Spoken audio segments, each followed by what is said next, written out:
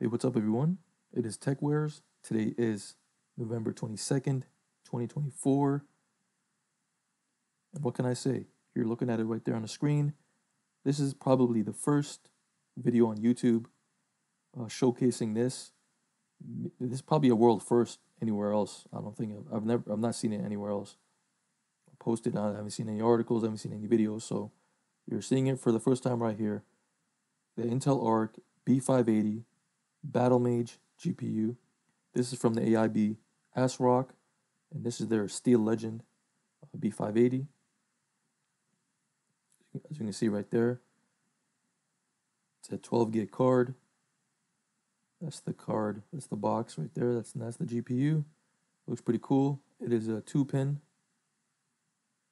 6-pin connector right there. It's a pretty cool looking card. I gotta say, I love the back plate. It's really cool. So, yes, that is the XC2 HPG architecture. Triple fan design.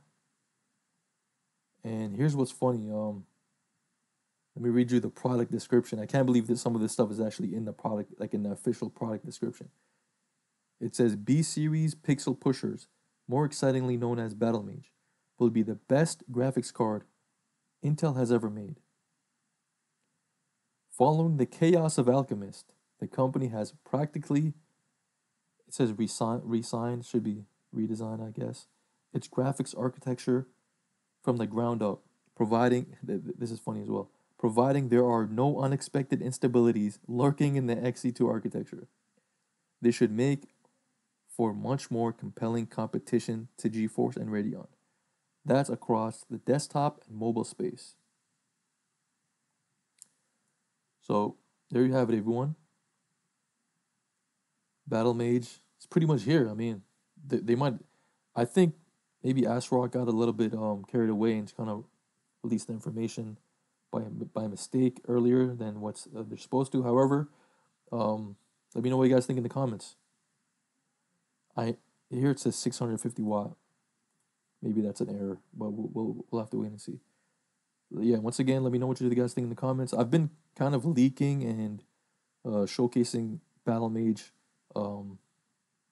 information even in my previous videos, and I'm going to continue to provide news and more information regarding Intel Arc graphics cards because I'm more excited for Battlemage and what Intel has going on than I am for AMD's GPUs and NVIDIA's GPUs, because we already know what NVIDIA and AMD are going to do. However, Intel is the third competitor. They're the new competitor. They're the third player in the game.